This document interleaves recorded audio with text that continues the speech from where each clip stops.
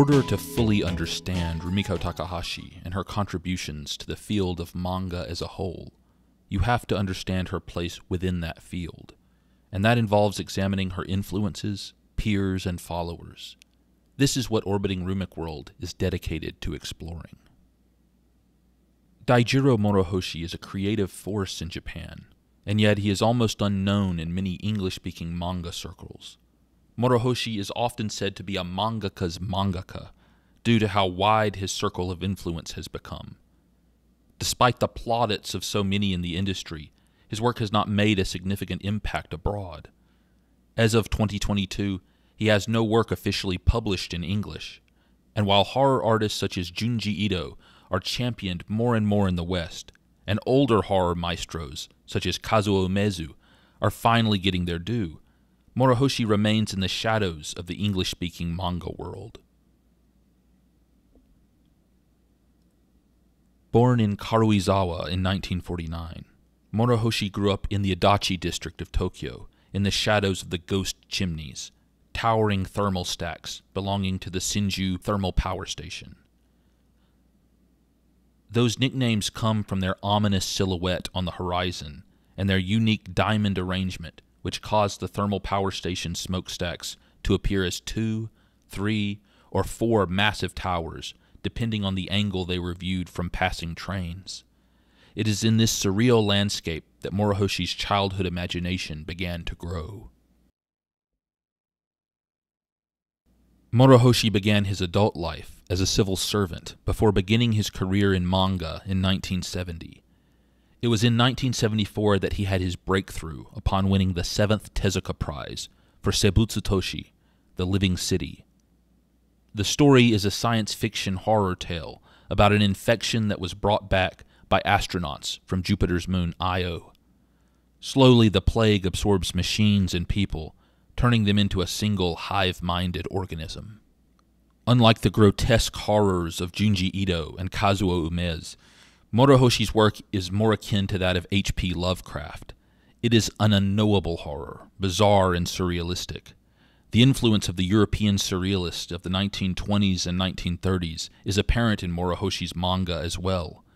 His melting city calls to mind the melting clocks of Salvador Dali, and the isolated steaming trains in a barren landscape suggest the cryptic works of Giorgio de Chirico.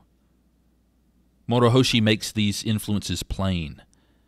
A 2020 museum show to celebrate the 50th year of his career featured reproductions of surrealist paintings by Dali and René Magritte, hanging next to Morohoshi's own works. If his art style is deceptively simple, it is also utterly unique. An oft-told story states that Osamu Tezuka, often prone to bragging about his own ability to mimic the styles of other manga artists, including the detailed drawings of Katsuhiro Otomo, once stated that Morohoshi was the only artist he could not imitate. Assistants have been said to be uncertain of how to complete their tasks when working with Morohoshi. He is an idiosyncratic voice in manga for the past 5 decades. Daijiro Morohoshi's first hit was 1978's Yokai Hunter, which follows former archaeology professor Reijiro Hieda during his discoveries of strange creatures. Hieda, like Tezuka's unlicensed surgeon Blackjack, has been shunned by the mainstream archaeological community due to his outlandish theories.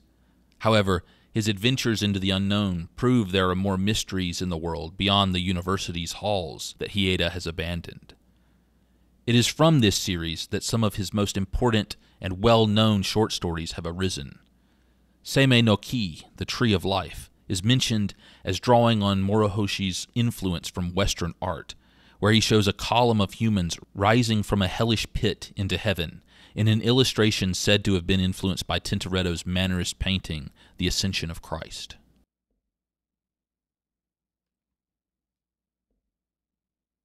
In the 1990s, Morohoshi dabbled in shoujo manga with Shiori Toshimizu, a tale about 2 girls and the supernatural events they come across in their otherwise normal town.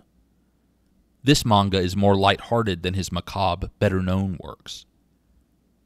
It would also eventually be adapted into a live-action series. Uniquely, it is in live-action that his work tends to be adapted. Very little of his manga has been made into anime, and a single obscure video game for the Famicom are the only examples of his work spreading into other media.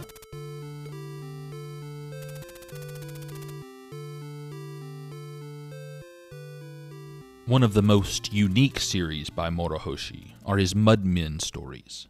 The series delves into the life of Cordova, a half-Japanese, half-New Guinean tribesman who returns to his roots as part of the real-life Asaro Mudmen tribe.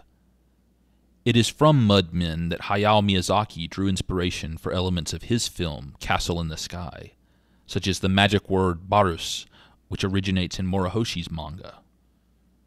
Design elements for Princess Mononoke also show Miyazaki's familiarity with Morohoshi's work. In fact, Hayao Miyazaki has cited Morohoshi as an influence on Nausicaa of the Valley of the Wind, which he once stated that he wished Morohoshi would have illustrated the manga instead of him doing it himself. Even the seminal Neon Genesis Evangelion cites Morohoshi as an influence. While no particular story elements were borrowed from Morohoshi, Toshio Okada cites Morohoshi's yokai hunter story, Shibito Kaeri, Return of the Dead, and the aforementioned Seibutsu Toshi, the Living City, as influences. Hideaki Anno cites Kage no Machi, the City of Shadows, as something he wanted to capture in Evangelion. That Rumiko Takahashi would mark herself as a major admirer of Morohoshi's work is likely no surprise to those familiar with her work, Urusei Yatsura. It is from Daijiro Morohoshi that she was inspired to name her lecherous hero Ataru Moroboshi. In Morohoshi's work Adamu no Rokotsu, or Adam's Rib, you see the strange monsters which invariably influence Takahashi's own Birds of Paradise in Inuyasha. Takahashi is such a fan of Morohoshi that she has written 2 short stories about her love of his manga and her joy in meeting one of her admired contemporaries. In her tributes to the author, she discusses her love of his story Ankoku Shinwa, The Dark Myth, before discussing half a dozen other series and short stories that she has loved, even concluding with a discussion of her joy in seeing Morohoshi on the manga-themed Man-Bin television show hosted by Naoki Urasawa. A common thread that binds Morohoshi and Takahashi are their interest in mermaids. Both have delved into mermaid myths with a melancholy tone, and both have discussed with one another their fascination with the topic. Morohoshi writes about various maritime tales in his short story collection, Shikaban Gyorui Zufu, the private atlas of fish, while Takahashi has explored the themes of unwanted immortality that comes with consuming the flesh of a mermaid in her Mermaid Saga. In their conversation, Morohoshi speaks with Takahashi about how she came up with the horrific nature of her mermaids. Takahashi explains that the initial storyline, A Mermaid Never Smiles, came from a desire to subvert expectations. Because mermaids are sea creatures, she desired to set the story in a mountainous landscape, with mermaids that were more monstrous than what traditional stories depict. Takahashi shares that she did a preview illustration prior to writing the initial story, and the challenge of then crafting a story that could live up to this teaser advertisement. Morohoshi responds that the American film director Roger Corman used similar techniques, often filming the trailer for a film in hopes to gain financing to make it.